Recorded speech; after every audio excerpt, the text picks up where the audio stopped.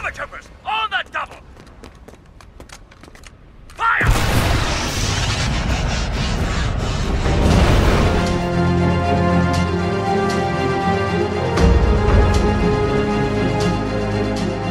Hi, this is Todd from the Scoundrels Cantina, and welcome to another video. In this video, I'll be telling you the story of when Darth Vader met and killed his clone. As always, we're mixing the expanded universe and canon because we believe that there's no reason why most of it can't fit together. So anyway, let's begin. In 0 ABY, a few months after the Battle of Yavin, Darth Vader went to Dantooine in search of Luke Skywalker, the Force-sensitive rebel who destroyed the Death Star.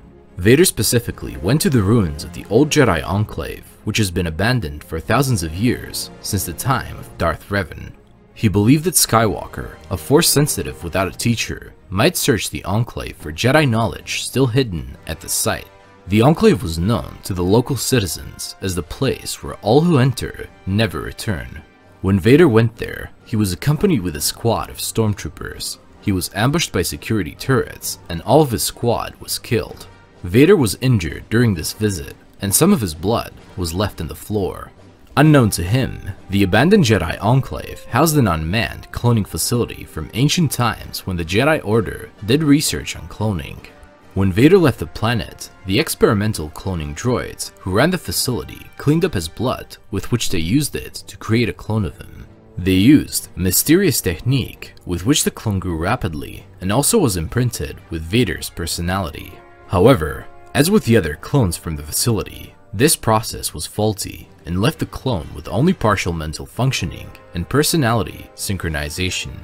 The other clones from the facility suffer the same defects, rendering them violent, causing them to attack nearby settlements. The clone was in Vader's physical state when he fought against Count Dooku at the Battle of Coruscant and defeated him. Even though he did not require armor, due to the fact that he was undamaged as Vader was, he wore a costume accurately reflecting Vader's, but without his suit's actual functionality. The costume was created with scrap parts lying around the nearby abandoned rebel base, and the clone also had a red-bladed lightsaber.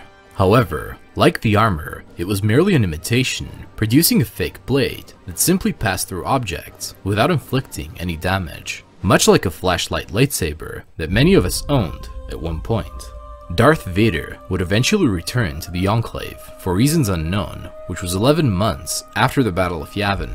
When he met his clone, he immediately turned his lightsaber on, showing no mercy. He cut him down. After that, he thought about the degenerate nature of cloning, as well as how it was a mocking of the Force. Later after that, the cloning facility, aka the abandoned Jedi Enclave, would be abandoned for the last time after the clones and the droids were wiped out for good. Anyway guys, this is it on the video, and we hope you all enjoyed it and learned something new about the vast galaxy of Star Wars. If you want to watch more videos like this one, the link to the playlist of our other Star Wars videos will be in the description below. And also, if you want to support this channel, hit that subscribe button for even more videos like this one. And remember guys, God is awesome, may the Force be with you always, and we'll see you in another video. You rebel scum. This party's over.